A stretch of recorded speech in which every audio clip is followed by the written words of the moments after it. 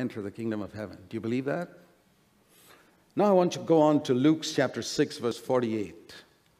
Where did this man, it's one of the next slide there, where did this man dig and build? I used to think that the man who built on the rock and the man who built on the sand found two different locations to build their houses. It's not true. It says in Luke chapter 6 and verse 48, the wise man dug deep. That means he went through the sand and laid his foundation on a rock. So they were both building next to each other. Go to the next slide there, and you see there a picture of sand and rock. You know what the sand is? You may believe in Jesus, but if you live in your mind and your emotions and you don't yield your will, you're still building on sand. And that's why we're shaky. That's when some little trial comes, we lose our faith and we get depressed and we complain and murmur and everything. We're built on sand. We just understand the word. We're excited about it. But we don't yield our will. We spend years just being excited, just studying the Bible, but never doing what the Bible says, never yielding our will. We're like a stubborn child who will never obey the parents. The end result is we're shaky. So we go to the next slide where we see the house that this foolish man built. When the storm came, his house was built on his mind and his emotions, his knowledge of Scripture. He's getting excited over Scripture, excited when he praised the Lord on Sundays, but he never yielded his will. He never denied his will every day when he was tempted. The end result is when a trial comes, the house collapses. Do you understand the story now? Oh, yes. Now we go to the next slide. The man who built on the rock. Same area. But he took the trouble and the effort and the money to dig deep and blast the rock, go right down and lay his foundation on the rock. That means he denied his will. And I tell you, it's easier to live in our mind and emotions. It's easier to just superficially just dig up the sand and build there. It takes an effort to blast the rock. It's costly. It means discipleship. I'm not an evangelist. That's not my calling in the body of Christ. I thank God for the thousands of evangelists who do a wonderful job bringing people to Christ. But God's called me to make disciples out of the people who are converted by the evangelists. And I find in the passage on discipleship that Jesus said, he talked about counting the cost before you build a house. He said, before you build a house, sit down and count the cost. It's cheaper to build on sand. It's costly to go down and deny your will every day and build on the rock. That's why the evangelist says, come forward and accept Christ. And I thank God for people right from the time of Charles Finney down to Billy Graham who invited people forward, and many people have come to Christ. Wonderful. I praise God for all those who give invitations. But my calling as a disciple maker, I don't invite people forward. I tell them, sit down and count the cost. And tell me after a few days, do you want to follow the Lord or not? Don't get all excited and say, yeah, I want to do it. I'm not against evangelism. But I say the folks who come forward, accept Christ, praise the Lord for that. They have entered the outer court. They need to go on to be filled with the Spirit, and they must be then taught to be disciples, to enter through the veil. Follow Jesus. Following Jesus means discipleship. Then their lives will be stable. Revelation, wherein John falls down to worship an angel. And the word for angel, by the way, in the Greek, just means messenger. So let's read it like that. He falls down to worship a messenger.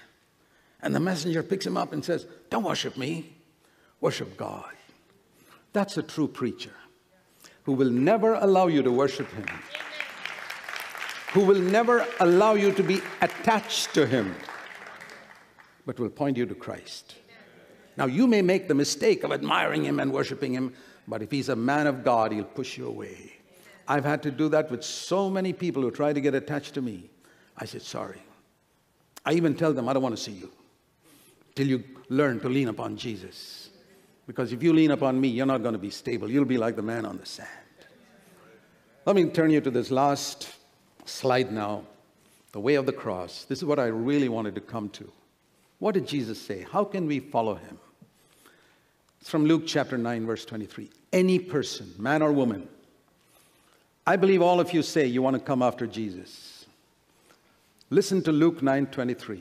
If anyone will come after him, here's what you got to do. It's not enough to understand.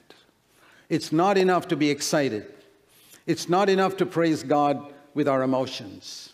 You have to deny yourself, say no to your own will. Take up the cross means die. Here is my will, a horizontal bar. Here is God's will, a vertical bar. And where they cross is the cross on which I have to die to my will so that I do the will of God, just like Jesus in Gethsemane. That's what it means to follow him. All his life he was like that. When he was a little child, he had to obey Joseph and Mary, who were imperfect. He was perfect and they were imperfect. Have you ever had to work under a boss who knew only 10% of what you know? Or was imperfect and corrupt? Was that easy? Can you imagine Jesus as a little boy, perfect in every way, seeing Joseph and Mary quarreling and not disrespecting them? Do you believe Joseph and Mary quarreled? Do Christian husbands and wives quarrel? What about Joseph and Mary? Yeah, Saint Joseph and Saint Mary, they quarreled. And Jesus saw that, and he would not despise them. That's spirituality. Why did he do that? He denied his own will to do the will of the Father. They spat on him. He said, Father, forgive them. They would call him Beelzebub, and he didn't sue them for defamation. No. He denied his own will all the time. And he's given us an example. If any man will come after me, let him take up the cross. And it says there in Luke 9:23, every day.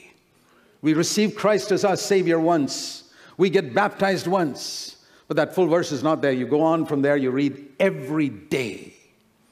You have to deny yourself if you want to follow Jesus. This is true spirituality. So I hope you've understood now a little bit of what it means to be soulish, to living in your mind and emotions, or spiritual.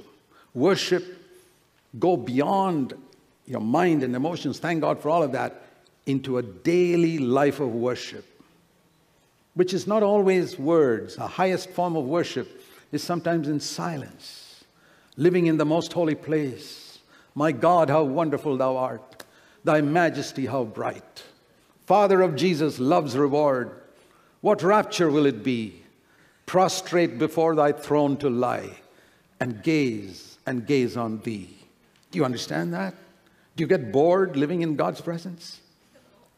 Why is that? Because we are living in the soul so much. In his presence there is fullness of joy. It says in that verse, at thy right hand there are pleasures forevermore. You will not want the pleasures of internet pornography when you're living in the most holy place. That's the way to overcome. When you have the food in the Father's table, you will not want to eat what the pigs are eating, like the prodigal son. It's no use telling them, give up the pig's food, give up the pig's food. Come and eat at the Father's table. Deny yourself and live in God's presence. It's one thing to be filled with the Holy Spirit right at the beginning. Maybe some of you are filled with the Holy Spirit. But I want to tell you something I've discovered about being filled with the Holy Spirit. When you walk the way of the cross, this way of denying yourself every day. You know, when we come to Christ initially, our capacity is like a cup. The Bible speaks about the cup of salvation. I say, Lord, fill me. He fills the cup. But as I walk the way of the cross, the cup expands and becomes like a bucket. And he's got to fill me again. And as I continue to walk the way of the cross, the bucket becomes like a big tub. And he fills me again. And I continue going that way of the cross, the tub becomes like a pond. And he fills me again. And the pond becomes a river. And finally, many rivers. And then is fulfilled the scripture where Jesus said, if any man thirst, let him come to me and drink. From his innermost being, not from his soul. John 7:37 and 38. From his innermost being, from his spirit, will flow rivers of living water. And that is God's will for every one of us, that we should come into this life where God is able to reach down to our innermost being and make us a blessing to thousands of people around us. I want to invite you, my brothers and sisters, to this higher life, beyond the soul, to life in the Holy Spirit. And I want to invite you, if you want to know more about soul and spirit, to read this book. It's called Living as Jesus Lived. Now, most people think that's impossible. I want to invite you to read that book.